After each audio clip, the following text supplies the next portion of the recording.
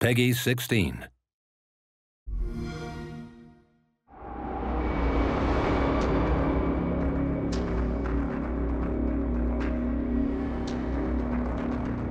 Hey everyone, it's Danmar here with Battlefield expert Stodeh, and today we're going to give you a bit of a guide to recommended weapons for the Assault and Medic classes.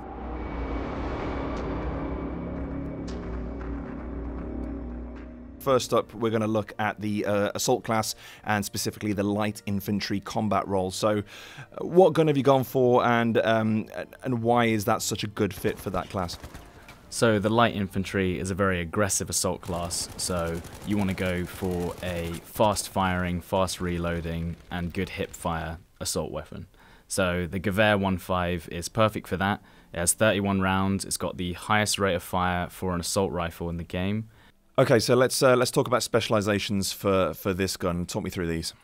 So you're wanting to go for the aim down your weapon sights faster, so that's quick aim.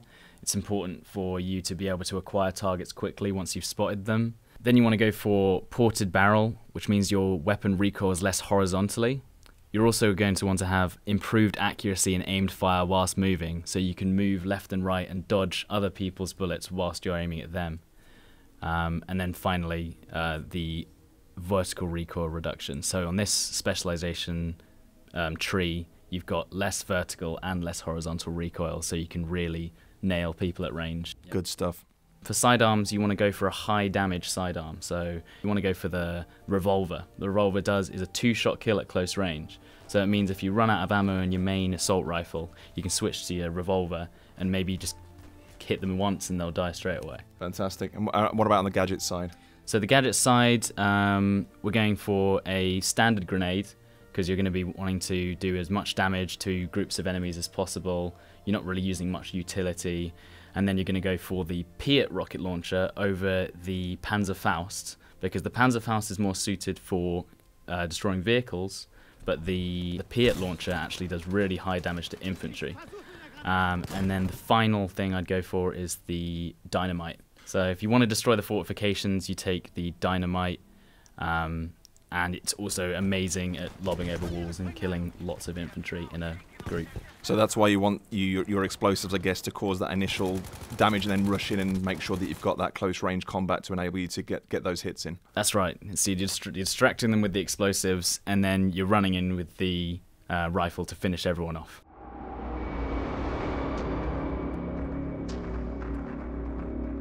Okay, so now let's talk about the vehicle buster weapon loadout. What's your sort of recommended pairing for this one? So for this one, I've gone for the STG-44. It's quite similar to the Gewehr 1.5, but it has a slower rate of fire and is slightly more accurate over range. So you can do a little bit more tap firing. You can actually fight people at longer ranges. And I've gone for a medium scope. Because it's actually the recoil is really controllable, so even at close range you can actually use the medium scope and it shouldn't affect your aim too much. Specializations, it's one thing to pick a weapon, but what would you recommend for that gun? So for that gun, you're wanting to go for the specializations that basically tone down the recoil. Being able to do consecutive shots is important with a gun like that. It's high damage over range, so mainly horizontal, because horizontal recoil is harder to control. That's what you want to go for. And then we're also seeing the anti-tank bundle grenade. That's right. So because you're not killing infantry anymore, you're trying to go for the tanks. The anti-tank grenade does a significant amount of damage, maybe 20 to 30% of the tank's health. Wow. Then you also go for the Panzerfaust because it has less drop, if you know what I mean. It travels faster than the Piat, reloads a little bit quicker, and does more damage. And then for the last equipment, I went for the AT mine because it's very passive. You leave it on the ground, you leave it somewhere that has a high traffic of vehicles, and then the vehicles will accidentally drive over them without seeing them. But you can also take the sticky dynamite if you want to be slightly more aggressive, and you can actually take out tanks on your own just as the one assault class with all of the equipment.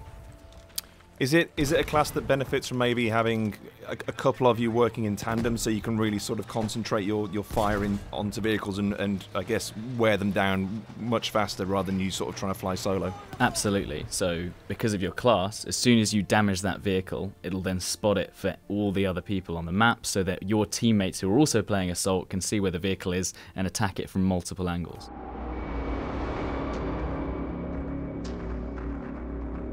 Now we move over to the medic class, specifically the combat medic first. Your weapon of choice for this is the Suomi. With this class, you want to be going for hip-fire weapons. So the Suomi has very good hip-fire, one of the fastest rate of fires in the game. I've still gone for aiming down sight, 33% faster. I think that's very important. This one I've actually had to go for more of the accuracy spec just to get the extended mag. The extended magazine on this weapon is very important. So you start off with 30 rounds, and then with the extended mag specialization, it goes up to 50 rounds. And the reload speed is roughly the same, even with the extended mag. So you're running around at close range, spraying people with hip fire with 50 rounds, and it's devastating. Where does the medic aspect slot into this? So with this class, I've actually chosen the medic bags, so you can only throw out one bag at a time, but it means that you can throw out bags whilst on the move. So you're going around fighting, and whilst fighting you can just be throwing medic bags to your teammates and healing yourself at the same time without having to stop and put down a box. I've also chosen the revolver as the sidearm. High damage, 2-shot kill at close range if you happen to run out of ammo on your Suomi and your main weapon. And then there's also the grenade, the normal frag grenade. Again, you're more fighting infantry at this point. You're going for less of a healing role, but you can still revive people and heal people when it's opportunistic almost. Got you. So it's really useful, I guess, sometimes if you're last man standing, that you've got that ability to bring people back, but still hold your own in the meantime as well, you know, if you're getting swamped. Yes.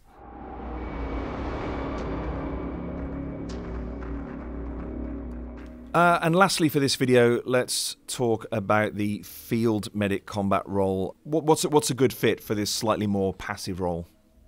So obviously you're going to be wanting to stay at a bit more of a distance. You're not going to be wanting to just rush in.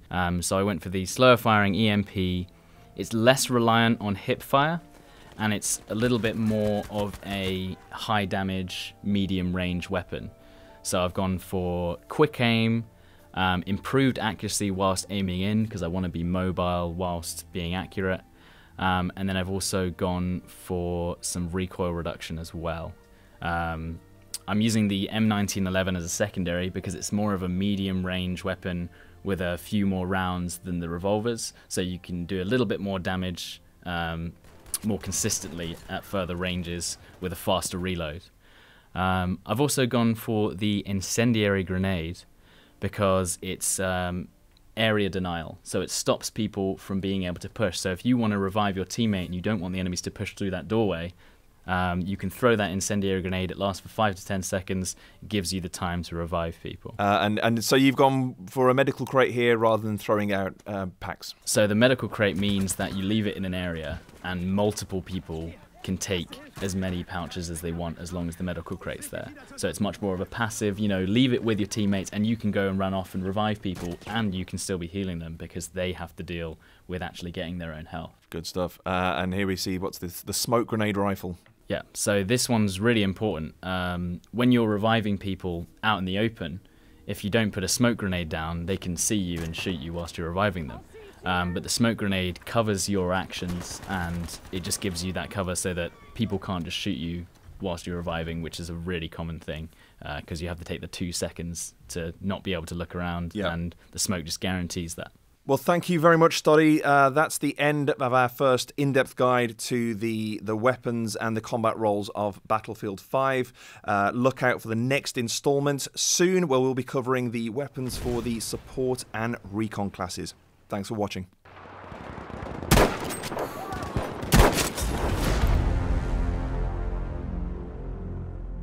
Play it on the world's most powerful console.